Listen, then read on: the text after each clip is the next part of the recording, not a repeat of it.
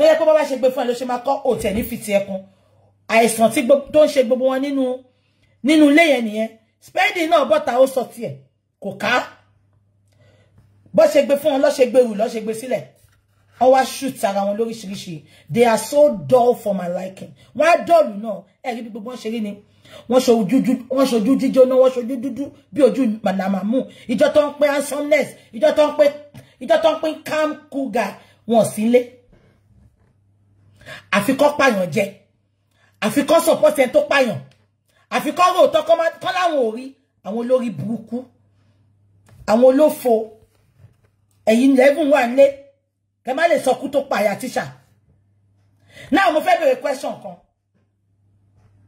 gbogbo yín sọ pé ẹ ń pè kò gbé fóònù ẹ ń ṣe kò gbé fóònù ṣé ẹ fẹ́ sọ fún mi pé kò sẹ́ tó rí Mohbad throughout Monday nínú yín àbí kò sẹ́ tó rí Mohbad throughout Monday nínú gbogbo yín ẹ bá wa bí wọn ẹ bá mi bí gbogbo wọn ṣé kò sẹ́ tó rí Mohbad throughout Monday because gbogbo communication gbogbo wọn kò align ẹ bá mi bèrè lọ́wọ́ wọn gbogbo wọn sọ pé ìjọ Tuesday ìjọ kìíní kan ṣé gbogbo only stage 1 òkú tó bá kú tó pè ní stage 1 kan 12 hours lòkú yẹn ló máa wà kó tó hùn ká má wá sọ pé stage 2 so that òkú Mohbad is not òkú Monday it's not òkú Tuesday Ashana ò ní ṣoríire òkú stage 4 ló máa wà kan tó discover ẹ wàá ti kú sínú ilé wàá ti wú bí ọ̀pálẹ̀mọ́ òfìgàndò wàá ti wà kó tó discover ẹ olórí burúkú ọmọ òfò ọmọ àdánù àwọn olóṣì tó ń celebrate Mohbad lẹ́yìn àwọn ló lè parọ́ fún o gbogbo wa mọ̀ pé Monday ni Mohbad kú a dẹ̀ ti ṣe celebration tiwa lánàá ń bọ̀ ẹni sùúrù gbogbo wa mọ̀ pé Monday ni Mohbad kú a dẹ̀ ti ṣe celebration tiwa lánàá unfortunately ẹ̀yin tẹ́ ń ṣe lẹ́yìn gàdàgàdà lẹ́ ń ṣe àti establish fún yín sí pé Monday ni Mohbad kú stage 2 òkú kò ní rùn sorry stage 2 òkú ẹ jẹ́ kí n google ẹ̀ fún what is stage 2 death mo ń bọ̀ ẹ̀yin olórí burúkú àwọn tí ò ní làákàyè bíi tí ń lẹ́gùn bẹ́ẹ̀ kó sílé ni Mohbad ó ti fẹ́ fi bínú bú Mohbad náà wọ́n ní ilé làwọn kà tó sọmọ lórúkọ mo ń bọ̀.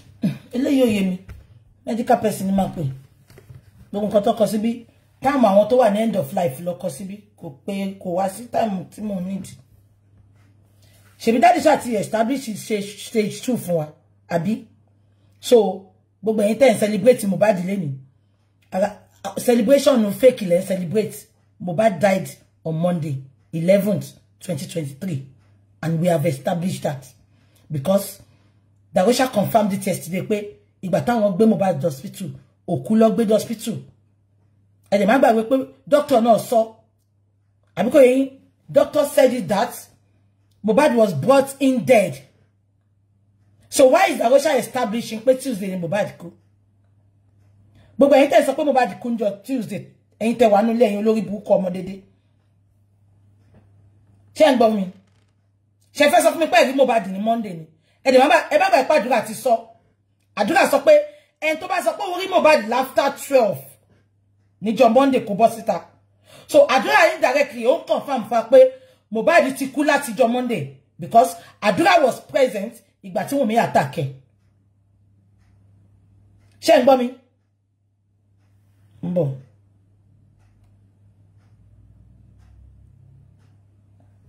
ṣé nǹkan tí mo sọ yé yín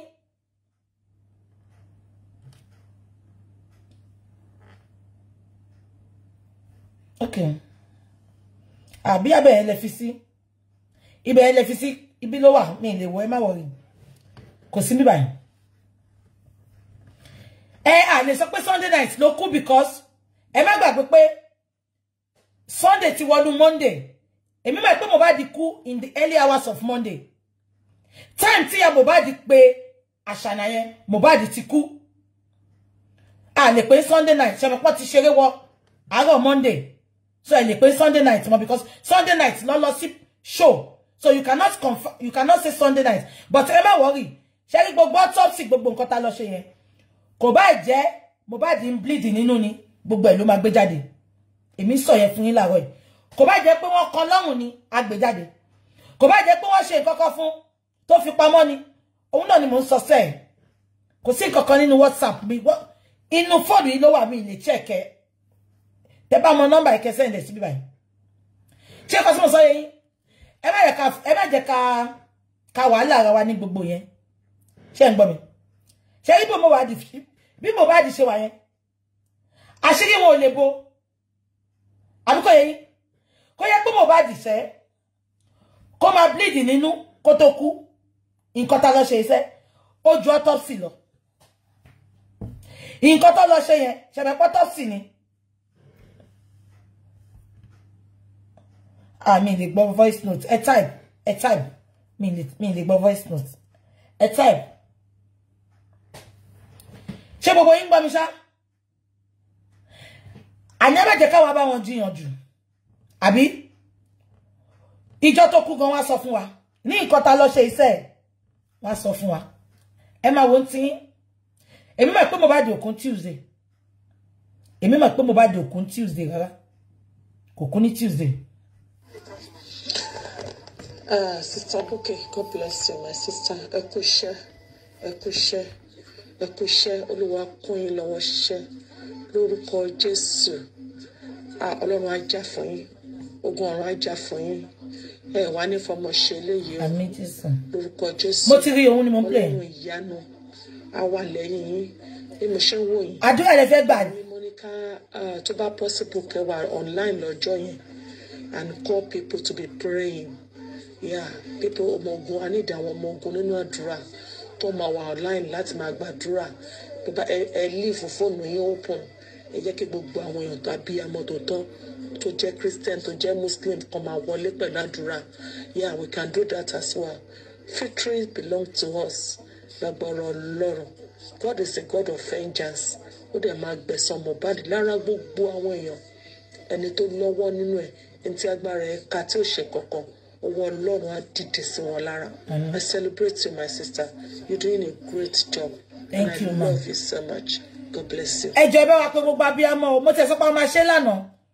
Ṣùgbọ́n nǹkan tí mo wá ṣe yẹn ló gbàgbé. Ẹ jọ̀ọ́ bá wa pé gbogbo àwọn abiyamọ wọlé kán máa pè wọlé kán máa gbàdúrà fún Mohbad. Àná mo fẹ́ ṣe mo tiẹ̀ ti gbàgbé. Daddy ò tí pè padà. Ṣé nǹkan tí mo sọ yé yín? God bless you. Now, okay, Àti Ṣọlá, I organize mo need àwọn àgbà ẹ̀rí, àwọn tó gbóná nú ẹ̀mí tó máa wá gbàdúrà, tó máa fi gbogbo ègúnnu Bible tó máa fi gbàdúrà. Àwọn ni mo need lórí platform yìí. Ṣùgbọ́n màá wájọ́ tá máa ṣe ti gbọ́, ẹ má worry. Now, mo fẹ́ sọ nǹkan kan. Ṣé ń gbọ́ mi? Ṣé rí bí tí ọkàn wọn balẹ̀ dé tèmi dẹ̀ mọ̀ pé ṣebí táwọn bá gbé evidence síta. Ṣé ń gbọ́? Ṣé rí for now ẹ jẹ́ ká calm down. Anything tá bá fẹ́ ṣé ń gbọ́? Ẹ jẹ́ ká ní sùúrù kí autopsy àti toxicology tó lọ ṣe yẹn ẹ jẹ́ kó jáde. Ẹ jẹ́ kó jáde because mo rí pé tension wà lánàá. Ṣé ń gbọ́ mi? Ẹ má jẹ́ ká ti ṣe nǹkan kan for now. Ṣé ń gbọ́ mi? Ẹ jẹ́ kí autopsy àti toxicology jáde. Gbogbo nǹkan tí bọ̀dá Yomi gan fẹ́ ṣe yẹn, ẹ jẹ́ ká yí calm down. A máa débẹ̀. Ṣé ń gbọ́ mi? Ẹ calm down. À ń kánjú gan. Tàbá dẹ̀ ń kánjú, wọn ò fi kánjú sọ̀rọ̀ kọ́ọ̀tù o. Ẹ wo ti Tupac Shakur. America ló ti ṣẹlẹ̀ o. Níbi tí gbogbo nǹkan ti possible. After years. Now you should get justice. Now you should be killer. But tiwa ò ní tó gbogbo yẹn. Ìtì ọ̀gẹ̀dẹ̀ ní tiwa. Kò tó nǹkan tá ya da be. Ṣé ń gbọ́? Ẹ má sì jẹ́ ká ṣe nǹkan for now. If you want to listen to me, please, let's wait for autopsy and toxicology. Kí ló fẹ́ fàyọ? Kò bá jẹ́ inú ni Mohbad ti ṣẹ̀dẹ̀. Ṣé bí tó gbé lọ yẹn ṣe? Gbogbo nǹkan ló bá review. I don't know. Don't ask me till when. Ṣé wọ́n sọ fún yín pé mi ni mo gbé lọ ni? It takes time. Because kò ń ṣorí burúkú táwọn Lagos state government ti ṣe yẹn ló fẹ́ ṣe. Gbogbo nǹkan ló fẹ́ wá. Gbogbo nǹkan ló fẹ́ wá. Ṣé ń gbọ́ mi? Gbogbo nǹkan ló fẹ́ wá. Ń bọ̀.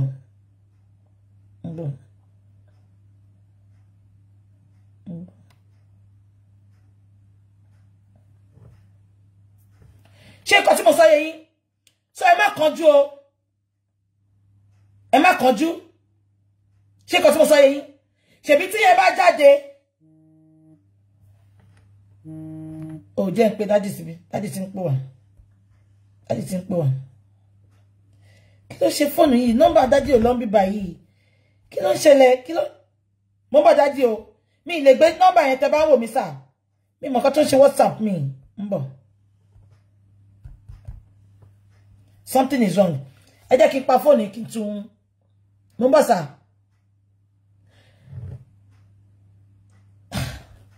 Mo bọ̀. Ẹ ṣá hold on.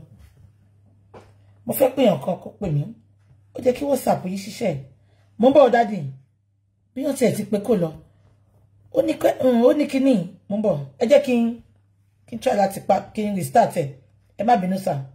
Mi mọ̀ kan tó ń ṣe. Èmi gan lè. Ẹ jẹ́ kí n restart ẹ.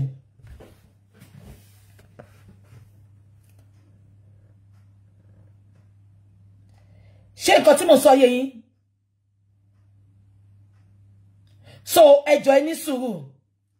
Ẹ jẹ́ kí n kọ èmi mọ̀ pé tí result yẹn bá jáde. It's gonna change every narrative.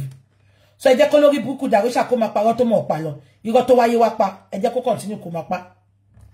Tí di bá ṣí ìgbé ajábọ́. Àbí kò yé yín? Tí di bá ṣí ìgbé ajábọ́. Ṣé ń gbọ́ mi? I haven't said that. Ibi tẹ́ ti máa mọ̀ pé inú ilé yẹn lọ ti pa Mohbad. Ibi tẹ́ ti máa mọ̀ pé they are really hiding something. Màá sọ fún yín láàárọ̀ yìí. Kí ló dé tó protect nurse? Ẹ sọ fún mi. Wọ́n ní kí gbogbo wọn wá sí court. Nurse ní infantry kò wá. Ta ló sọ fún nurse kó má wá? Ta ló protect nurse? Àbí kò yé yín? Kí ló dé tó protect nurse? Tó bá jẹ́ pé lóòótọ́ nurse ò ṣe nǹkan kan, ọwọ́ nurse mọ bó ṣe sọ, ordinary abẹ́rẹ́ ló wá gún, why tí nurse ṣe sá ní court, why tó ṣe sá ní corona, ó ti show pé definitely they have a lot they are hiding. Ashana, bó bọ́nú ẹ̀ show lucky. Kí ló tún ṣe lé báyìí?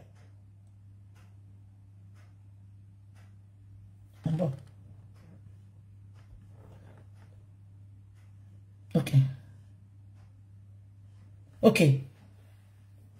Ó ti ṣiṣẹ́ Olúwa ṣe o. Ẹ jẹ́ kí daddy má bínú mi mọ̀ kan tó ṣe kíní. Mo ti lò ti nídìí àbúrò. Daddy má ṣàlàyé fún wa lọ sà. Ibi stage 2 lẹ dé sà. Yeah. You know my sister. Sherry etí táwa fi ń gbọ́rọ̀. Ó yàtọ̀ sí ojú tí òfin fi ń wo ọ̀rọ̀. Gbogbo nǹkan tí irọ́ tí Darosha pa mọ́ bàbá. Kò sí tó kan inquest pẹ̀lú gbogbo ọ̀rọ̀ yẹn. Inquest was set up to find out the cause of Mohbad's death so that one will recommend the prosecutions and they will be able to also enlighten the public about criminalities in the the trend of criminalities in Nigeria. Nígbà tí yóò ní pé bàbá ọ̀rọ̀ coffee or whatever kò relate mọ́ cause of death. That's it. Ṣé nǹkan tó relate mọ́ tó ṣẹlẹ̀ 24 hours before or after. Ṣé rí gbogbo ọ̀rọ̀ tó pa yẹn ara lè ta wá torí ìfẹ́ tá a ní sí bàbá Mohbad. Ká dẹ̀ wò wípé báwo ni ẹni tó jẹ́ ẹbí èèyàn a ṣe máa delay justice fún ọmọ ìyá ẹ̀, ọmọ bàbá ẹ̀ bí ẹbí ẹ̀ ṣá ìyẹn lára fi ń ta wá. Bọ̀ gbogbo tó ń ṣe yẹn gbogbo bí bó ṣe ń divert attention káàkiri tó rò fóun entertain àwọn tí wọ́n ń lò wọ́n lọ́wọ́ ara ẹ̀ ló ń ṣe. Àwọn èèyàn kàn lè máa feel bad ìgbà téèyàn ń sọ̀rọ̀ wípé bàbá ilẹ̀ kan sọ fún bàbá pé kó má bury ọmọ ẹ̀ at night. The same Darosha náà ló tún fẹnu ara ẹ̀ sọ wípé bàbá direct tó ń lọ sí General Hospital. Ìgbà táwọn débẹ̀ tí General Hospital tó ń gbé wọn tó ń gbòkú lọ ṣé wọ́n fẹ́ fòkú lábẹ́rẹ́ ni ṣé wọ́n fẹ́ fòkú lóúnjẹ ń bẹ̀ ṣe bí láti lè keep òkú Mohbad síbẹ̀. Bàbá tó fẹ́ sin ọmọ ẹ̀ lóru ṣé General Hospital ló máa gbé lọ pé káwọn fẹ́ gbé sí mọ́ṣúárì. Òun náà ló ń dé. So but àwa kàn máa wò pé ó parọ́ ó ṣe kinní kan ibi tó ti ń parọ́ yẹn lọ́pọlọ ẹ̀ náà tún ti unlock gbogbo rọ́pọ̀ yẹn pé ntí bàbá make effort to go to mọ́ṣúárì láti lọ keep ọmọ ẹ̀ ṣèbí ìgbà bàbá tún lọ police station láti gba report tó bá ń kọsẹ̀ sámi ẹ̀ wá dẹ̀ béèrè pé as the PA tó mọ fóònù palẹ̀ mọ́ láti kó fún yàwó but ó rántí àti lè gba death certificate láti fún bàbá ọmọ kó lè present ẹ̀ ní police station láti lè gba report tó fi pè fún mọ́ṣúárì ṣé mọ̀ pé wọ́n á béèrè pé ṣé ọmọ tó ń pè ní PA. Ó dẹ̀ ló dúró ti bàbá inú mi ti ẹ̀dùn pé oníbàbá ṣe drive to the hospital bàbá ló direct ẹ̀ so and bàbá was there which means the man wanted to be sure ó pọ̀ ọmọ yẹn wà rè. Ẹ má jẹ́ ká bínú pẹ̀lú gbogbo rádaràda tó bá ń sọ eléyìí tó bá dùn wá bẹ́ẹ̀ àárá stomach ẹ̀ àwa wà focus on justice. Ṣé ẹ rí gbogbo omi tán gan sí pátápátá bí kan ṣe ń tu nìkan ń dè bí kan ṣe ń tu nìkan ń dè. In fact inú mi dùn pé ẹnu spending ló ti jáde ó nígbà tí wọ́n jà kódà tó fẹ́ ṣílẹ̀kùn Ponton Mainland Bridge èèyàn ń jà tó ti fẹ́ ṣílẹ̀kùn ní Ponton Mainland Bridge tó ju ọmọ lẹ̀ tó jẹ́ pé wọ́n ló lọ gbé ọmọ. Ẹni yẹn náà lẹ́tún sọ fún wa wípé ó lọ́ọ̀kẹ́ lọ́rùn wọ́n lọ́ọ̀ka aṣọ mọ́ra wọn lọ́rùn. Báwo lẹ ṣe wá fẹ́ divert ìjà àbí kí n tó ṣẹlẹ̀ ní Kòròdú pé ẹ sọ wípé verbal argument ni lẹ́yìn náà sọ pé ẹni tó súnmọ́ wọn tó ní wọn àfọwọ́kanra wọn àfọwọ́kan wọ́n ní òun ló ń bínú pé kò ń sùn kò ń ṣe prime boy nìkan ló ń bínú sí ó kàn bínú sí everybody ẹnu wọn náà láti gbọ́ ó kanra mọ́ everybody kí ló mú tó fi ń kanra. Ṣé ọ̀rọ̀ prime boy náà ló tó fi kó ń kanra mọ́ everybody. Ìgbà tẹ́yìn dẹ̀ ní ẹwà ló mọ́tò wọ́n ń sọ̀rọ̀ ẹ̀gbọ́n tó ń sọ but ẹ fetí kọ́ bàbá nígbà tó bá lè sọ̀rọ̀ ẹ tó ń sọ̀rọ̀ direct Darosha ò gbọ́ ṣùgbọ́n bàbá tó ń báyàn kan sọ̀rọ̀ lórí fóònù tó tó béèrè pé ṣé bàbá fi sí spíkà ni ó ní wọn fi sí spíkà gbọ̀ tó ń gbọ́ etí ẹ̀ gbọ́ yẹn ẹ wá lẹ́yìn ara ká máa bínú àti ìyá Mohbad ń daṣọ bù lọ́wọ́ ni Fọláṣadé ń daṣọ bù lọ́wọ́ ni nígbà tó owó bá mú wọn fúnra wọn náà wọ́n sọ pé ẹ ṣí ẹ fẹ́ divert wá sórí nurse ẹ̀ ń protect ẹ̀ kò ṣeé divert tó bá gun nurse kó tèkì búlẹ́tì ibi náà la máa wà ẹ fẹ́ divert wá sórí CCTV ṣáàṣìírí òtún sí. Àṣírí tú. Ẹnu ní náà lẹ́bi sọ pé òótọ́ ni wọ́n install CCTV sínú ilé yẹn ó dẹ̀ ṣiṣẹ́. Àwa béèrè lọ́wọ́ ẹ tí wọ́n ń lé tó ní tẹ́ ẹ parọ́ fún apáwọn náírà máa lè lé kiri. Tí CCTV tí spending dẹ̀ fẹ́nu ara ẹ̀ sọ pé Mohbad ṣẹ̀ṣẹ̀ lówó nfa tó ṣẹ̀ ń bì bí àwọn kankan ń lé yẹn ni. Wọ́n wá ní CCTV ò ṣiṣẹ́ mọ́ So Mohbad wá care about security ẹ̀ mọ́. Ẹ wá parọ́ pé ó ń pe landlord yẹn ní ó tètè wá fix ẹ̀. Okay, tí landlord fẹ́ wá fix yẹn. Decoder yẹn ẹ gbé síta. Ṣebí ẹnu Darosha ló sọ lánàá pé àwọn pe landlord kó wá bá wọn fix ẹ̀ kó wá bá wọn túnṣe. Ṣé ẹ pé kó wá fix yẹn? Decoder yẹn ẹ gbé síta. Ẹ gbé síta ká wò. Ẹ gbé síta ká wò. Ó simple. Tẹ́ ẹ bá wá sọ wípé ẹ torí decoder mọ́. Ṣé mọ̀ pé gbogbo ẹ̀yin tẹ́ wà nínú ilé yẹn ẹ ti sọ bí tẹ́ lọ fún wa ni. Ibi tí decoder yẹn decoder tí ò ṣiṣẹ́ tíyàwó ò lè mọ̀ bọ̀ tí PA mọ̀ tíyàwó dẹ̀ ti sọ fún wa pé kò sí CCTV tó ti sọ tú Ìyábọ̀ pé kò sí CCTV tó install. Ṣé mọ̀ pé gbogbo ẹ̀ ọ̀rọ̀ ibi tó lórí CCTV fúnra ara wọn náà lọ tó fún wa ní ibi tó ń lọ. Bẹ́ẹ̀ni. Phones mélòó náà kó kí ló dé tó jẹ́ pé à ń sọ̀rọ̀ investigation. Ọ̀rọ̀ kọ́fìn yẹn bá wa sọ ṣùgbọ́n fóònù olóògbé káàbá tiẹ̀ fi lè rí gbogbo threat ẹ̀yin lè sọ fún wa pé Naira Marley threat yẹn o. Àbá rí gbogbo messages tí Naira Marley send láti rí threat yẹn náà. Kí ló lè kó lẹ̀? Bóyá ọ̀rọ̀ gidi lòun àti Naira Marley ń sọ. Bóyá Naira Marley kan tún advice ẹ pé Mohbad, be careful with your life. This is your family matter. This is whatever. Gbogbo ẹ̀ náà. Bó bá tètè rí pé olóṣọ wípé Mohbad, we are coming after you tomorrow. You will see what will happen to you. Bó bá tètè pé àwọn míì náà ní tí wọ́n threat yẹn jẹ́ ká rí kankan. Ọwọ́ yín ló dé wà. Tẹ́ ẹ bá tó kúrò lórí yẹn, controversy dé. Wọ́n lè sọ̀rọ̀ wípé olùlọ́mọ kan ní UK. Àwọn náà sọ̀rọ̀ wípé ọ̀rọ̀ ọmọ controversy wà lórí ọmọ. Bàbá ló ń gbọ́ nǹkan kan tí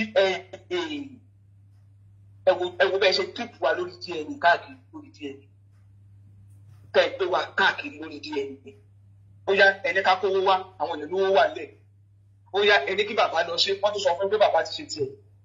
Kí ló dé tí DNA wá di wàhálà? Tẹ̀ bá wá justice lóòótọ́. Ẹni pé everybody ń take a convenient ìtọ́ convenient fún wọn náà wọ́n take. Ibi tí ìyá Mohbad àti Fọláṣadé bá ti lè protect ara wọn tí ò kan ẹbí they want justice there for Mohbad there. Tó bá ti di kó fẹ́ kan Darosha àbádúrà ẹni pé justice ni ó ní kélé lọ́dọ̀ tí wọn. Àwa bàbá ló free tó sọ wípé ọmọ tó ń bínú bá lọ́wọ́ mú ẹ̀ máa mú lọ. Àwa táàkó la free wípé no matter who is involved ẹ kú ti sọ fún wa lánàá pé bàbá ló fẹ́ pa ọmọ ẹ̀. Káwọn èèyàn dẹ̀ rọ ìpè fún bàbá tí bàbá dẹ̀ wá clear ara tiẹ̀ kí ló dé ìlú wa clear ara yín dè ní.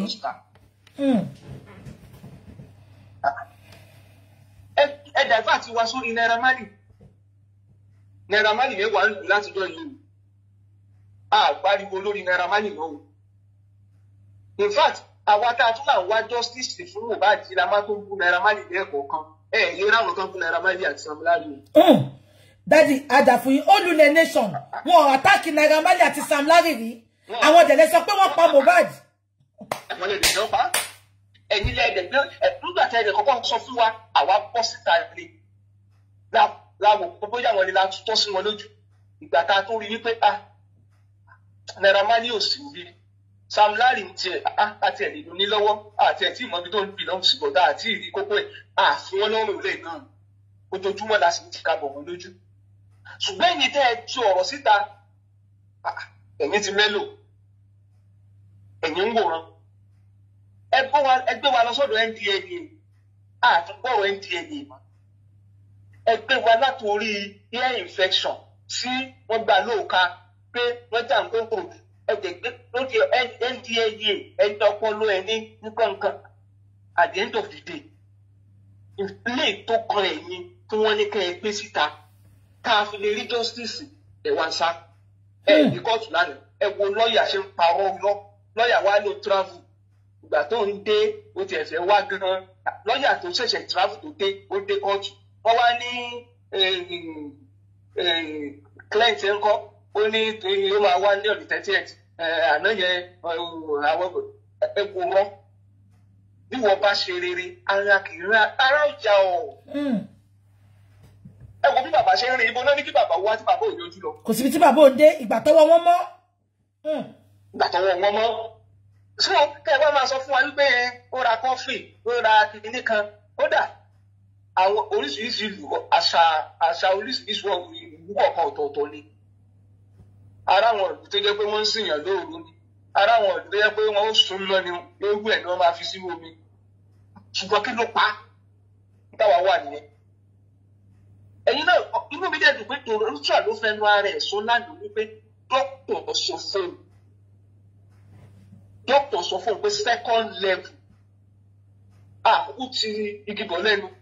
They go not under duress. Daddy ẹjọ́ sà, ẹ bá wa ṣàlàyé second level yẹn sà. Ìtọ́jú àwọn olùlẹ̀ nation wọn gbọ́ òyìnbó dáadáa, ẹ bá wa ṣàlàyé dáadáa. Kí ni second level yẹn? Sherry, I'm not a medical expert, but what I know is that alcohol mortis is always 24 hours after death. It's the second stage of death, and it's normally called early decomposition. Ó mì pé òkú yẹn ó ti fẹ́ máa decompose. Àwọn organs ti fẹ́ máa decompose lára òkú yẹn. Òórùn á lè máa jáde. Ìlú fà á, okay. Kẹ́ẹ̀fì lè mọ̀ pé àwọn ọmọ yìí wọ́n burú o. Ìgbà tó kù Mohbad tí wọ́n ń pè ní celebrity tán láwọn fẹ́ pọ́nlé tán ní bàbá ẹ má tètè sìn ṣe mọ̀ pé ó ní fan celebrity ni. Ó kú celebrity ti wá di abẹ́ staircase náà kí pèsè. Ó kú celebrity ò ṣe lè wà ní gbangba kó dẹnu yàrá kan lè tẹ̀ sí. Káwọn èèyàn máa lọ kí ń bẹ̀. Tó bá fẹ́ wò ó. Yes. Ọpọlọ yóò ní dàrú. Abẹ́ staircase so that people will not need to observe the necessary things around Mohbad body at that time. Kí ló fa abẹ́ staircase? Abẹ́ staircase yẹn ló bí fi a superstar. Tẹ́yìn ń wò pé kán má tẹ̀ ń sọ fún bàbá pé ẹ má jẹ́ tètè ṣe òkú ẹ̀. Ṣé ríró tẹ́ ẹni kó máa gbé lọ Èkìtì? No, it will be a good memory for a superstar. Tẹ́ ẹ pé. Tó bá ṣeré wọ́n kàn ń parọ́ wọn àti ẹ̀kọ́ túmọ̀ wọn ìpínyà náà mọ̀ túmọ̀ nǹkan tó ń sọ jáde lẹ́yìn. Abẹ́ staircase lè pè sí yàrá ẹ̀ wà ń bẹ̀ yàrá wà ń bẹ̀ yẹn tẹ́ ń pé. In fact ṣẹ́rí ìjọba wọ́n fèlè wa gan o. Ìkànnì àwọn ọmọ yẹn sọ wípé nǹkan tí ọlọ́pàá wá inspect inú ilé wọ́n ní ṣé wọ́n wà bẹ́ẹ̀ ó lòun sí bẹ́ẹ̀. Inspection wo náà ń ṣe tó wọ́n search everybody that was inside the house. Àwọn ọlọ́pàá tó ń bọ̀ gbogbo àwọn tó wà nílé yẹn àkọ́kọ́ search wọn. Pé àmọ́ kankan wọnú ilé yìí o ọlọ́pàá wá wọlé wọ́n á dẹ̀ search everything. In fact everybody will be present. Gbogbo àwọn tó wà nílé yẹn will write their statement. Àwọn èèyàn tó wà nílé nígbà tí kò bá dé ẹ wá search nílé ẹ̀yin ọlọ́pàá tẹ́lẹ̀ wá search nílé. Àwọn yẹn wá sọ wípé òun kọ́ ọlọ́pàá wà ní kíni ọ̀gbọ̀n tó wà ní orí ìlú tó bá jẹ́ pé nǹkan làwọn lórí ìtọ́ yẹn ní orúkọ tó wà yẹn ló wà mọ́. Tó bá jẹ́ pé blanket tí bàbá lòun bí wọ́n ti clean yẹn inú orúkọ tó lẹ́yìn yẹn ló wà yẹn ló wà mọ́. Which means he did not go round the whole building. Somebody was somewhere and he said you just hear that ọlọ́pàá wá but òun wà ní orúkọ tó. Ẹgbẹ́ ṣé wọ́n ṣe pọ̀ náà ti search yìí. Àtọ̀. Fún criminal matter search for a criminal matter. That we must not leave any stone on top. Call us hospital yẹn. Report and told you confirm who was stage 2. There is no how they will not give report. Report yẹn ṣáà ti rí ìtàn nínú bá a ṣe rí DNA láàrin medical report láàrin death certificate. Bá a ṣe rí DNA láàrin death certificate. Àbíṣẹ́ ti rí méjèèjì ta. Àrí o, àrí sà. Okay, kí wọ́n la béèrè lọ́wọ́ bàbá pé bàbá wọ́n ní kíní ìwà lọ́dọ̀ yẹn fún wa tí bàbá ògùn jáde immediately. Ìwé ilé tó ní lérí tó ní bank account rí tó ní kíní kan rí. Àrí gbogbo èdè ní. Tèmi yìí lè ṣòwò alẹ́ ní ti about Mohbad and ẹ̀dẹ̀ lẹ́yìn náà ń wá justice fún Mohbad. Àwọn olórí burúkú. Bàbá ló rẹ́dí àti gbé everything lẹ̀. Tẹ́ ẹ bá ní kí bàbá ó lọ gbé ó ṣe register in school owó school eléyìí tó bá wà ní kápá bàbá nísìnyí ìgbédélé tẹ̀ béèrè lẹ́ máa rí táwa bá béèrè lọ́wọ́ ní pé in the last 1 year tí Mohbad ẹ fún wa ní statement of account Mohbad kárí. Wọ́n lè mú sílẹ̀. Kábíyèsí. Táwọn bẹ́yìn bá lóun wá justice kí bí nǹkan kan ló máa fi support justice ọ̀rọ̀ ẹnu yóò support justice iṣẹ́ ọwọ́ yóò support justice behavior in your disposition your attitude towards the justice itself shows that you are anti-justice. Ọlọ́pàá kò wá mọ̀ ní ọ̀rọ̀ yìí ó clear nídìí àti bú ìyá Mohbad nídìí àti bú bàbá Mohbad nídìí àti bú Fọláṣadé àwọn tó wà ní ilé yẹn 24 hours tọmọ yẹn kú àti road ẹni pé tó ń dárúkọ cameraman kan nísìn èmi ò rí cameraman Mohbad tí wọ́n wá ń sọ gbogbo tó ṣẹlẹ̀ láti Ìkòròdú tí wọ́n fi dé Lẹ́kì tí wọ́n fi dé lọ hospital tí wọ́n fi ṣe everything tí a ti rẹ́ ní picture ń ta. Rí picture kankan àbí cameraman dẹ̀ ń tẹ̀lé wọn ó jẹ́ ká rí gbogbo picture yẹn. Ẹ̀jẹ̀ ní cameraman wà bẹ́ẹ̀. Kábíyèsí.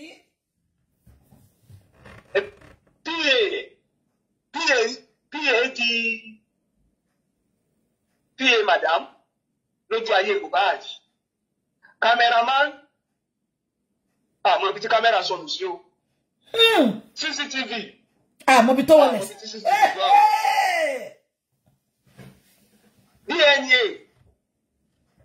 DNA ti ó dọ̀rọ̀ nọ́ọ̀sì bá ń speaking talk o àbíṣe ti gbọ́dọ̀ ọ̀rọ̀ wo ni nọ́ọ̀sì ti sọ bẹ́ẹ̀ sọ pé nọ́ọ̀sì sọ yìí. Daddy ẹ tí wọ́n mọ the funny thing àná tọwọ́ nọ́ọ̀sì bá mọ dájẹ́ bá wa tàn mọ́lẹ̀ sí yẹn kí ló mú nọ́ọ̀sì tí ò wá lánàá ta ló fi nọ́ọ̀sì lọ́kàn balẹ̀ pé kó má lọ dájẹ́ bá wa tàn mọ́lẹ̀ sí yẹn. Prime boy sọ fún mi pé òun ló fẹ́ lọ police station tí màmá òun ní pé dúró náà tó bá pè é wà á lọ.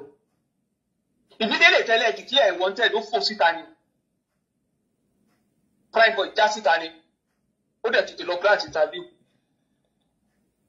Prime boy yọjú sí court àárín nọ́ọ̀sì tẹ́yìn sọ wípé òun lógun lábẹ́rẹ́ ìjọba wá pè ká ní òsì ká tó pé wọn fún lẹ́tà àdúgbò tá à ń pa níta yìí nọ́ọ̀sì tó mọ̀ pé òun náà ní lẹ́rù èèyàn kan ò dẹ̀ wá bá òun ẹ jọ̀ọ́ kí ló mú nọ́ọ̀sì tí òjò lè yọjú. Confidence wo ni nọ́ọ̀sì máa ní tí wọ́n ní wọ́n ń pè ní ẹjọ́ tí ò dẹ̀ ní yọjú lánàá. Somebody must have told the nurse n tó máa ṣẹlẹ̀ yẹ kán ṣe yẹ tán wàá wá mọ ibi tí wọn náà ti sọ tiẹ̀. Ṣé ẹ mọ̀ pé àwọn lọ́ọ̀yà tí gbogbo àwọn ọmọ yìí ń lò pátápátá àwọn náà fún wọn. Wọ́n á dẹ̀ fẹ́ kí àwọn ọmọ yìí sọ ọ̀rọ̀ tó jẹ́ pé àwọn ọmọ yìí ò fi ránra wọn lẹ́wọ̀n ni. Àwọn lọ́ọ̀yà sì yẹn ó dẹ̀ máa sọ fún àwọn ọmọ yẹn pé you know I'm an expert. This area I will handle it for you, don't worry. Area tó máa gbé wọn lọ sẹ́wọ̀n lẹ́jọ́ kọ̀ọ̀kan ni.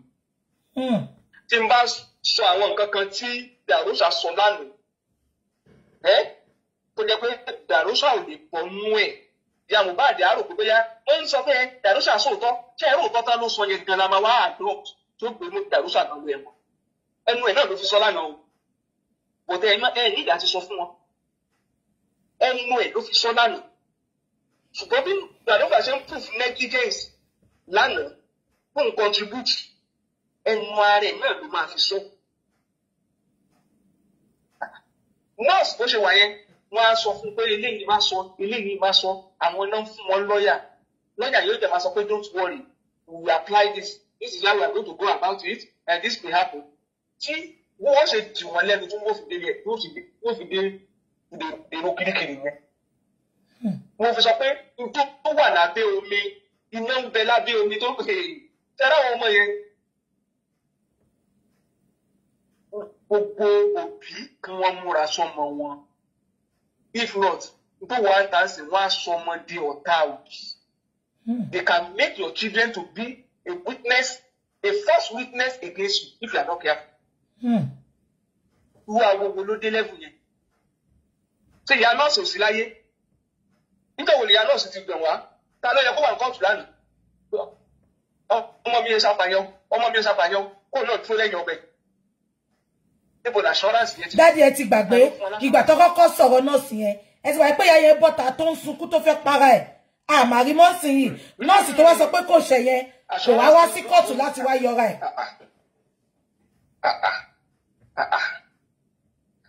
Lẹ́yìn tó dẹ̀ mọ̀ pé ọmọ ọlọ́pọ̀ ṣẹ́rí ẹnu wọn fún kó bára wọn. Fúnra ara wọn náà sọ wípé tó bá ti gba injection, ó máa ń react, á collapse, àwọn àdàmì sí lórí. Ìwọ náà ẹ̀yin náà ẹ mọ̀ kó máa ń collapse. Ẹ̀yin náà lẹ́dẹ̀ẹ́ kí wọ́n wá fún injection nulẹ̀. Iye ìgbà tó ti collapse, gbogbo ẹ̀yin tẹ́ ti witness kó ṣe collapse bẹ́ẹ̀ da omi sí lórí in the past. Ìyá Mohbad náà dẹ̀ sọ bàbá Mohbad àbí àdúrà náà dẹ̀ sọ àìmọ̀ ìgbà tó ti da omi sẹ́gbẹ̀ẹ́ lórí nígbà tó collapse. Àbí? Gbogbo bọ́ ṣe gàgbà ń kéré rẹ̀. Ẹ̀yin rẹ̀ ṣé rí tó bá já ìyá Mohbad àwọn akadà gbogbo rọ́tọ́ pamọ́ mẹ́ Ọlọ́run má jẹ́ kó létí wípé irọ́ ni o. Ṣé gbígbà tí wọ́n kọ́kọ́ pè ní wèrè lánìí ṣe báwa tá a jáde síta náà ni. Ká tó kún wípé irọ́ náà pamọ́ kán fẹ́ lẹ orúkọ nǹkan burúkú mọ́. Tí wọ́n ti bìlífù pé gbogbo ẹ tó bá lọ sí àrò wèrè ni. Wọ́n mọ̀ pé àrò kìí ṣe ọgbà wèrè. Gbogbo mental issue, gbogbo ọ̀rọ̀ madness. Depression, you can go there. Ordinary scanning, don't shame it. So, all this issue, but I want to hear you. Wọ́n náà pàdé bẹ̀ yẹn. Irọ́ náà pàdé bẹ̀. Bá a ṣe máa rí voice note kan, tí voice note kejì tó wà lọ́wọ́ yìí ò déta, kí lè fẹ́ fi achieve.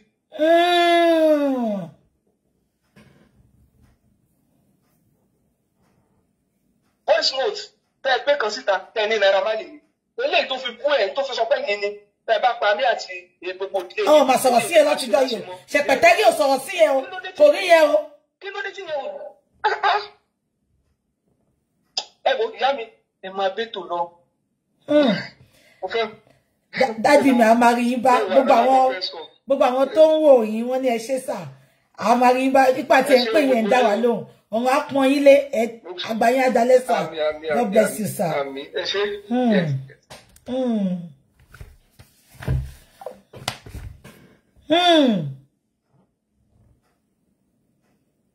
Ẹ wo nǹkan tí dájú yẹn sọ, ẹ wo gbogbo ọ̀rọ̀, ẹ wo gbogbo ibi tó touch. Ẹ̀yin tẹ́ ń bú Wahab, ṣé gbọ́ nǹkan tí dájú sọ nsìn. Ó ní Darosha shoot ara ẹ̀ gan lẹ́sẹ̀ lánàá. Wọ́n ní ṣùgbọ́n wọn ò ní sọ̀rọ̀. Mo mọ̀ pé many things náà ni Wahab rí. Tó kàn dákẹ́ tí ó sọ pé objection Darosha. Because wọ́n fẹ́ kó para ẹ̀ tán ni. Ẹ jẹ́ ká lọ wá bí tá wá ti play. Mbọ̀.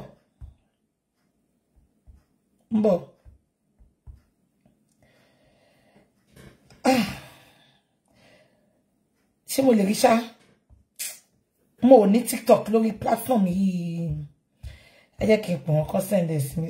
Gbogbo ní máa ti rí o. Send message. 60 sùn jẹ́ ìwọ náà. Mbọ̀. Ṣé gbogbo yín notice pé àwọn olùlẹ̀ nation ẹ sọ pé Naira Marley àti Sam Larry according to Ṣèpẹtẹ́rì ẹ sọ pé àwọn ló pa Mohbad. Up to today olùlẹ̀ nation àmàríbi tó ti drag Sam Larry àmàríbi tó ti drag Mohbad tó ti drag Naira Marley. Ṣùgbọ́n bàbá tí ò sí ńbẹ̀, bàbá tí ò mọ nǹkan tó ṣẹlẹ̀ sọ́mọ ẹ̀, òun lè ṣépè fúnlẹ̀ parọ́ mọ́ lójoojúmọ́, òun á bí gbogbo yín. Àṣànà, sorry, dáàdì mi lásán ni mo gbé wá sórí íńtánẹ́ẹ̀tì. Wọ́n ṣe lọ́yà o, ṣùgbọ́n is well read. Gbogbo aspects of life lọ́mọ̀. Ṣé wípé láì ṣe lọ́yà gan, gbogbo nǹkan tó tẹ́ sílẹ̀. Ṣé wípé failure ni ẹ ṣe Àṣànà. Ṣé wípé bó bọ́nù ẹ̀ ṣó lucky. Ẹni camera máa ń tẹ̀lé yín lọ sí ibi tẹ́ lọ. Àrí fọ́tò ẹ̀yọ kan tà. Ẹlẹ́wà justice. Any fóònù Mohbad wà lọ́wọ́ yín. Ẹ fi kan lẹ̀ fọ́lọ́pàá. So nínú èyí tó wà lọ́wọ́ yín yẹn, ní evidence pé Naira Marley ló pa ọmọ o.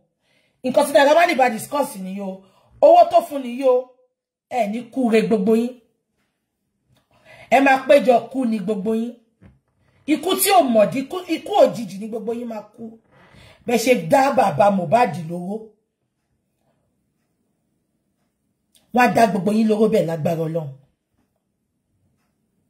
Èmi tún sọ fún yín sẹ́, mo fọwọ́ mi sọ̀yà. Tí ò bá ń ṣe pé nọ́ọ̀sì sẹ́, ta ló gúnyán fún nọ́ọ̀sì tó sọ pé Tóbi Òṣòro? Àti ẹ̀gbọ́n wọn Sam Larry Naira Marley. In a civilized country, not a corrupt country.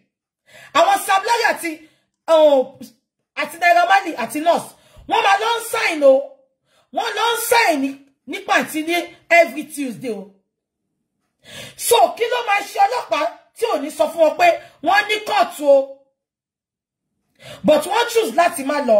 Ẹ tẹ̀ jẹ́ ká gbà pé Naira Marley àti Sam Larry wọn ò sí nílé ìgbà tó ṣẹlẹ̀. Ìwọ nọ́ọ̀sì tó ti fi ẹ̀sùn apànìyàn tó ti fi kàn. Ẹjọ́, ta ni ò bá kọ́kọ́ dé kóòtù lánàá yẹn? Ta ni ò bá kọ́kọ́ débẹ̀ kó wá wẹra ẹ̀ kó yán kọ̀ọ̀kan kò lè lọ. Kò lè lọ. Ìtorí pé Bíbélì tí wọ́n bá ṣe rere ara kì yóò ra yà ọ́.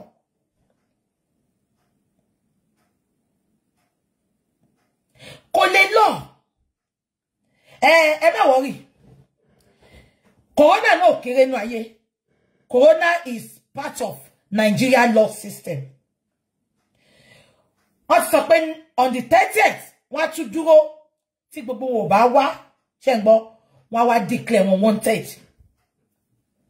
Ṣé ń gbọ́, court náà ní proceedings. Ipe wọn wá lẹ́ẹ̀kan yẹn, wọn ti lè sáré ṣe kankan fún wọn because mo ti find out. Ṣé ń gbọ́ mi? Wọ́n tún fún wọn another benefit of doubt. Wọ́n á dúró. Wọ́n ti fún wọn di 30th. Wọ́n tún dúró bí wọ́n máa wá ní 30th yẹn. Tó wọ́n bá wá ti wá. Ṣé ń gbọ́ mi? Tí wọ́n bá wá ti wá, wọ́n wá declare wọn wanted. Ṣé rí pé Ọlọ́run ló ní ká lọ bá Wahab ṣá. So ká sọ pé à lọ bá Wahab. Tó wá bá wa dá sọ̀rọ̀ yẹn. Tó wá ní kó pé gbogbo àwọn tó kù wá. Ṣé pé initial láti bẹ̀rẹ̀ Sam Larry Prime Boy Ashana Àdúrà àwọn mẹ́rin yẹn nìkan ló gbé lọ sí inquest. Ọlọ́run ló ní kí George yẹn sọ fún wa níjọ́ náà mo ní opportunity láti ṣe three-way call pẹ̀lú George. George ò mọ̀ pé mi ni o. Because George béèrè mo ní lára àwọn tó fẹ́ justice ni. Ó ní ṣá wá justice báyìí ṣá. Ó ní because ṣe ká sọ pé spending no ṣubú ńjọ́ yẹn ni. Ìjọ́ yẹn ló fẹ́ close case. Ló fẹ́ gbé lọ fún high court. Ṣé dẹ̀ rí tó bá jẹ́ pé bá àwọn tó interview yẹn. Ó máa ju case yẹn out of the window ni. Ọlọ́run ló jẹ́ kí n bá mú báyìí sọ̀rọ̀ ńjọ́ yẹn. Ọlọ́run yẹn náà ló ní ká sọ pé a fẹ́ gba Wahab. Kọ́ lọ sáré pèsè fún àtàfígbà. Wahab ló insist pé sẹ́. Corona ò tí lè end. Tá bá gbé gbogbo àwọn people wá. No fi request fún Sam Larry, Naira Marley, nurse, driver mọ́tò, lawyer, ẹ wo gbogbo àwọn tí ó wá. Olórí burúkú ló bá sọ pé Wahab òṣìṣẹ́. Àwọn aláyé bàjẹ́. Àwọn illiterate ló bá sọ pé Wahab òṣìṣẹ́. Odindi san ẹni kò ṣiṣẹ́. Ẹ lè lọ gba lawyer tí yín. Ẹ lè lọ gba lawyer tí yín. Ṣé mọ̀ pé if not for Wahab, ṣé kò fi gbogbo bí ta dé ìyá máa débẹ̀ ni. Kéèsì tó ti fẹ́ close down fún yín. Kéèsì tó ti fẹ́ jù dànù. Wọ́n gbé dé high court báyìí. Wọ́n ní kéèsì yìí ò ní wait. Wọ́n ju through the window. Ṣé fẹ́ gbọ́? Wahab gangan ló jẹ́ ká débi ta délé ni. But ṣé mo lè blame yín ni? Illiterate, we are dealing with illiterate and educated people. So we should learn to manage them.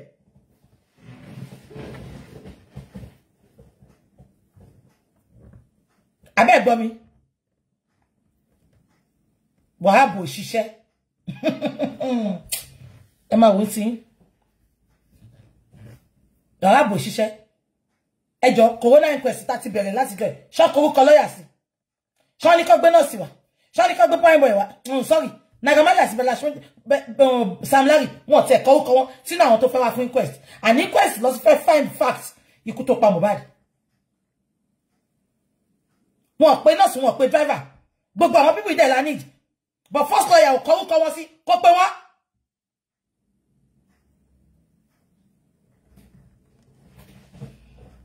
Wọ́n lè fi ìkánjú wọn lè fi ṣe nǹkan o. Mo ti sọ fún yín. Slow and steady win the race. Slow and steady win the race. Wọ́n sọ pé photographer wà ńbẹ̀ nsìn. Photographer náà máa wà náà. A sọ nǹkan tó yà. Àwọn lórí burúkú jàtijàti. Dàwọ́ṣà wà nínú mọ́tò.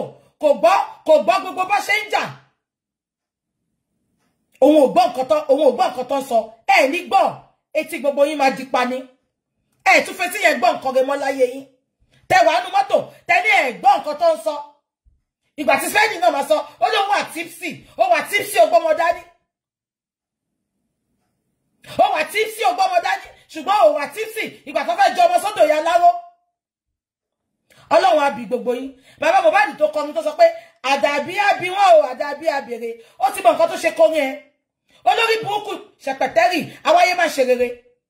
Ìwọ sọ pé ẹ bó ṣe ranjú jọ ẹ̀rìn bẹ́ẹ̀ ló ń ranjú ló tutọ́ sí rẹ̀ lára.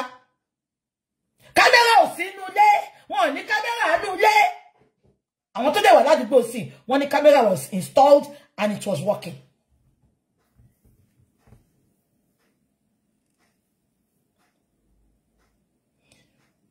Kí ló dé tí àṣàdà kí ló tó ṣe ń bo gbogbo ọ̀nà tó fi máa rí justice?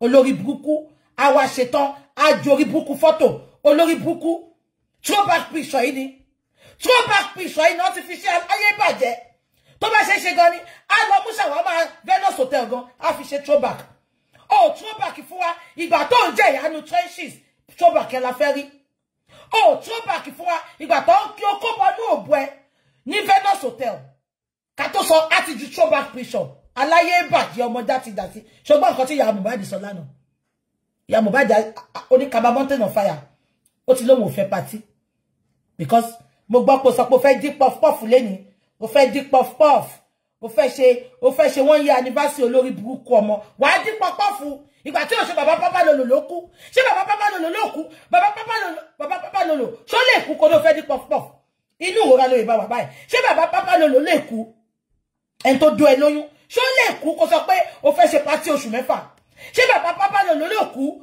kó ló ṣerun ó ṣe kọ́nà olórí burúkú brandless náà ni brandless ni ẹ wo fọ́tò tó fi ṣe throwback ìjẹta kó tó yọ ọgbà tó ọgbẹ́ni ẹ̀gbọ́n mo tẹ̀ láti àwọn tó wà lórí social media ń sìn gbogbo emotional blackmail yẹn ò lè fi mú wọn mọ́ ẹ wo fọ́tò tó gbé jáde brandless ni olórí burúkú múṣẹ́yá ni ó bá wà pátálẹ̀s á wà brandless múṣẹ́yá ni a ti débi tó fẹ́ rí báyìí a ṣì di òkè ni kí á ní ẹlẹ́wọ̀ dáadáa ẹ̀ẹ́dẹ̀ lè rí ṣòkò tó ń di ẹ̀ ẹlẹ́wọ̀ gbogbo throwback picture ẹ̀ lè rí ṣòkò tó ń di ẹ̀ tí ò bá wọ kaba wọ skirt abúṣẹ́yá ló ń pè ó ti fà sókè fìrí ń di ọkẹ́ ni alá ọkọ mọ yín lára báyìí ẹni mọ̀ pé odoko fìrí ń di ọkẹ́ ni ẹ lè pé Mohbad ń sìn ẹ jẹ́ lọ wá nǹkan tó máa fi pòkú dìde ẹ lè pé Mohbad á sọ fún yín kò ní pátá lẹ́sìn ni kò ní pátá kò dẹ́wọ́ braless and pátálẹ̀sì ni múṣẹ́yá ló ń pè kò ṣe pé kò ń wọ̀ múṣẹ́yá ni ṣe pé kékeré lọ ti ń ti kàbọ́ǹdì pàtó ti lè bọ́ta ẹ lọ́wọ́ gbogbo throwback picture bí ò bá wọ kaba àwọ̀ skirt múṣẹ́yá ni olórí burúkú ọmọ òfò ọmọ àdánù ẹ̀mí èèyàn ò jẹ́ nǹkan kan fún ẹ mọ iye ẹ̀mí tó ti bá wọn pa nínú Venus motel ni olórí burúkú ọmọ játijàti àwọn ọmọ tí ò lè rà àdúgbà lọ́wọ́ Ọlọ́run olóṣì ọmọ òfò ọmọ àdánù olórí burúkú ṣé Mohbad ajẹ́ bàbá pápá lolo wà ló fẹ́ ṣe bẹ́ẹ̀ di ọdún kan Mohbad ajẹ́ bàbá pápá lolo olórí burúkú ọmọ táyé òye olóṣì olóhùn bọ́dí odò ẹ̀ wọ́n dẹ̀ ẹ̀rọ bọ́ sí gbàrú sílẹ̀ ni Mohbad tún manage ẹ̀ rí inú ilé wọn ẹ̀ bó ṣe rí ni very dirty olóṣì kò mọ kọ́kọ́ ṣe ó gba first class degree inú ká dókó nìkan ni ká pín transformer ká pín lọ kiri Lẹ́kì ká pín lọ sí gbogbo exit gbogbo Ìbàdàn gbogbo Mọ́kọ́lá, gbogbo Ìjẹ̀bú Igbó, gbogbo ẹ̀ ló pinná dé. Gbogbo ẹ̀ ló pinná dé. Ibẹ̀ nìkan ló ti ní degree. Gbogbo mi tó kù kò ní degree. Èmi ò ní kẹ́pọ̀ wọlé tó ìbá sọ̀rọ̀ gidi máa drop yín ni. Hello. Àti coffee. DJ, ẹ má bínú pé mo rí message yín late mo ẹ̀ṣẹ̀ rí nsìn ẹ má bínú. Mo understand, mo ti wà live. Kí lẹ sọ mo send video kan then message Darusha tó ní tán bá bí yín dá ẹ̀yin blogger ẹ̀yin ló ń bá wí òwèrè. Ó ní tán bá bí yín dá ó ní kẹ́ drag òun. Ikú máa pa ìyá ẹ̀ ni. Ìyá ẹ̀ tó dàbí ìyá jẹ ní Ṣàngó yẹn, Darusha, ikú máa pa ẹ̀ ni. Ìyá Mohbad mo wò mọ́ ẹ lára. Sis mi, sister comforted. Kò tẹ̀ bá mi send ndo. Ó ní kon drag òun. Mbo.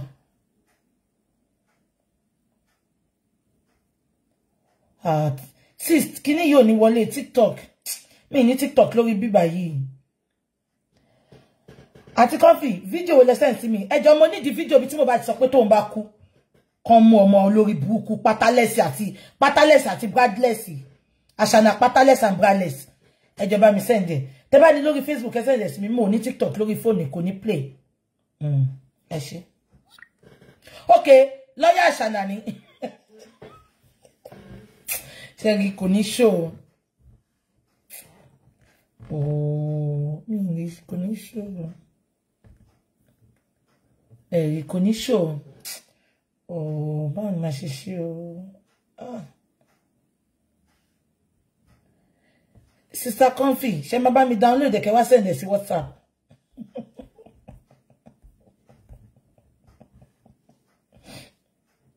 Sis, ẹ bá ń download ẹ kẹ́ wá bá mi send ẹ sí WhatsApp.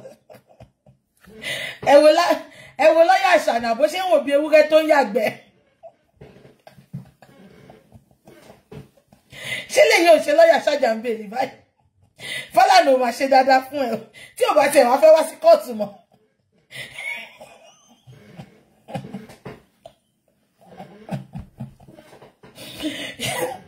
Ṣé lọ́yà tó ń wò bí àwọn tó fi ń test HIV ní láàbù yìí?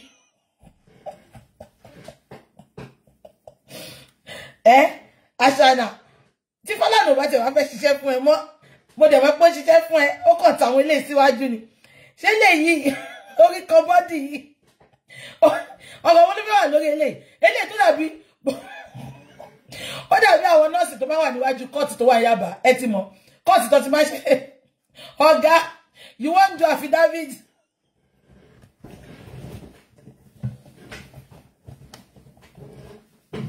Olórí burúkú ó láwọn títí lọ́yà pé àsìkò ló tún lọ gbà. Mo mọ̀ pé ó ti ń jẹṣẹ́ lọ́yà náà, mo ti ẹ̀gbọ́n nǹkan kan. Ṣé kò ṣe pé ọmọ yìí ṣé kò ṣe pé àdúrà náà ń do ìgbà tí mo bá di wà láyé. Ṣé kò ṣe pé àdúrà ń do ọmọ ẹ̀ṣá? Torí kò sí nǹkan tí kò síbi tí ò sí lè fò bó ẹ̀ṣá lẹ́jọ́.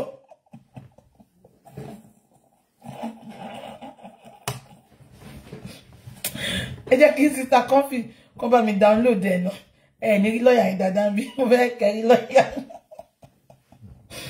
Ẹ dàbí ewúrẹ́ tó ń yàgbẹ́. Ẹ mọ̀ bí ewúrẹ́ tó ń yàgbẹ́ ṣe máa rí tó ṣe máa gbẹ́.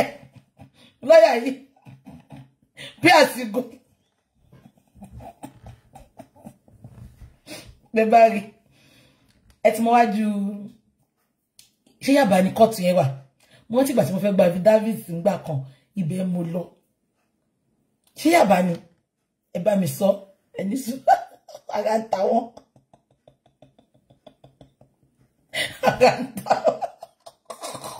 Àṣànà ṣé wọ́n nìyẹn olórí burúkú ọmọ àlè ọmọ òfò ṣọjọ mi lójú ni ìwọ kọ́ ló bú bàbá Mohbad tó ń gbé ṣépè ṣàṣà gidi ìyá Mohbad kọ́ ni mo fẹ́ bú àdá fún yín. Ẹ ti mọ magistrate court tó wà Yaba yẹn. Ẹ ti mọ magistrate ẹ ṣe profusely lawyer ni lawyer Àṣànà.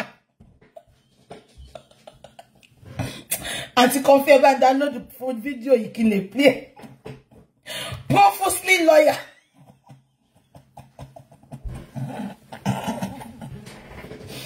àti jẹ àti mú lọ́yà ó wà lẹ́kọ̀ọ́ náà ẹ ti mọ̀ wọ́n bàtà wọn máa jẹ bí olórí burúkú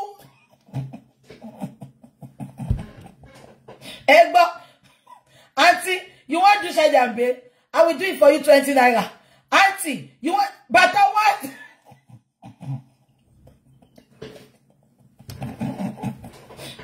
abájọ tó fún la Ashana abájọ tó fún lọ́yà jẹ tó fún láyé kò sọ̀rọ̀ èyàn gbọ́dọ̀ rìn báyìí náà lọ sí court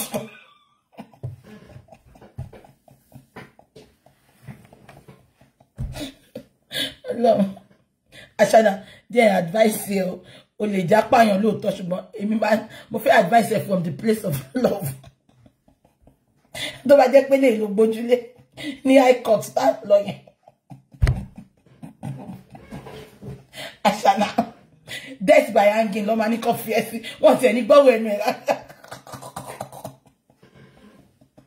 ẹ ti ṣe auntie you want David auntie you want David Sabo ní court yẹn wà ẹ ṣe auntie you want David ṣé lọ́yà ẹni olórí burúkú ó tún ṣàwọn ó ṣàwọn títí ó ṣàwọn débi lọ́yà àṣìírè àpọ́nlé ni baby lọ́yà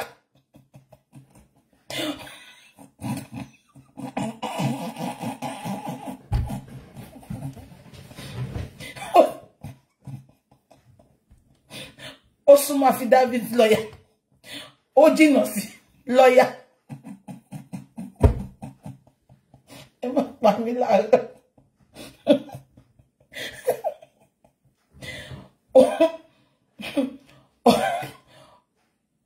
ó súnmọ́ Ṣàjàmbé lọ́yà ó jìnnà sí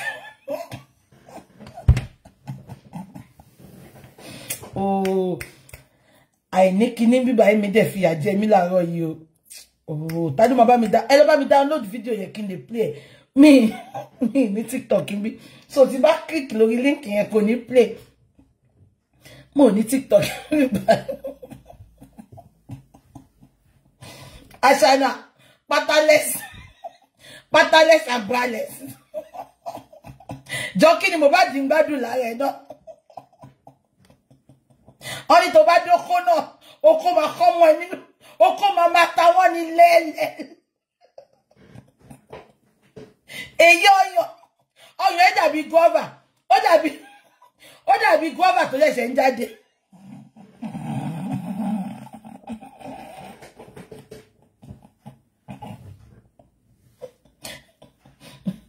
ẹni tó bímọ kan ẹ wò ọyàn rí ọyàn báyìí things fall apart ọmọ 24 ó dàbí ọmọ 24 ó dàbí ìyá mi ẹni arúgbó ti kékeré yẹ ògbéké feeling funky olórí burúkú mo fẹ́ mọ bó ṣe fẹ́ náwó yẹn tó bá tí gbogbo ẹ̀ bá tán olórí burúkú ìwọ tó lè jáyé bí àwọn normal person tó bá ṣọ́ fún yàlá ìyá ẹ̀ má wèrè tún múra bí ẹlẹ́yà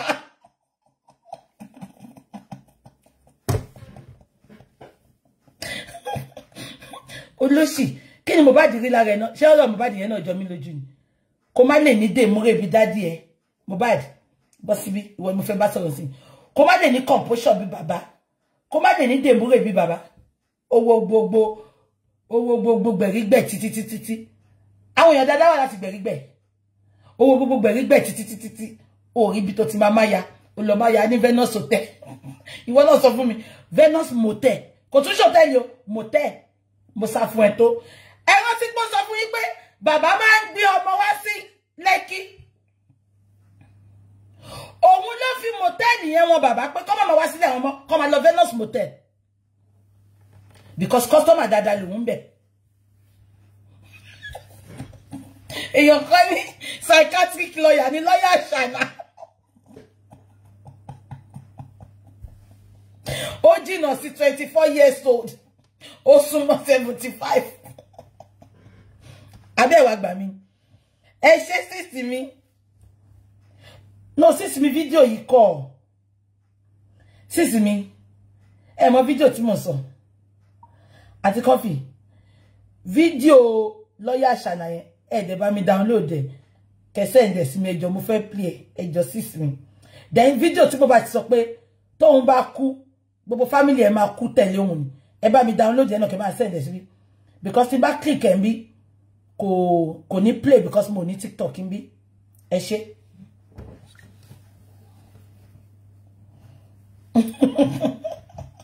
Venus Motel ẹ ti get here. Lọ́yà yìí ṣé mọ̀ táwọn ọlọ́pàá bá ti lọ káwọn olóṣó Venus Motel. Lọ́yà yìí ló máa ń lò ń gbà. Lọ́yà yìí ló máa lọ ń gbálẹ̀. Ṣé mo sọ fún pé ṣájà ń bèèrè ni lọ́yà yìí. Ṣé rí pé mo parọ́ báyìí. Ẹ mọ̀ pé ní mòtẹ́ẹ̀lì lẹ́kọ̀ọ́ ń gbà yẹn wọ́n máa lọ ń kó wọn.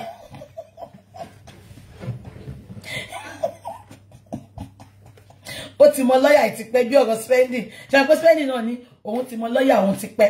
Àṣànà náà ti mọ lọ́yà yìí ti pẹ́. Ẹ mọ̀ ní Venus Motel tó bá ti kó wọn gbà yẹn. Okay. Tàbí nǹkan tí jù sí mi ń bọ̀. Ẹni sùúrù.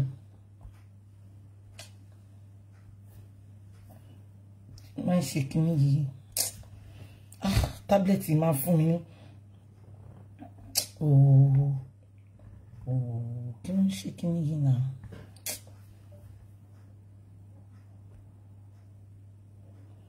Kí ni màá ṣe ń sìn? Thank you for watching our videos at Gdynamictube TV.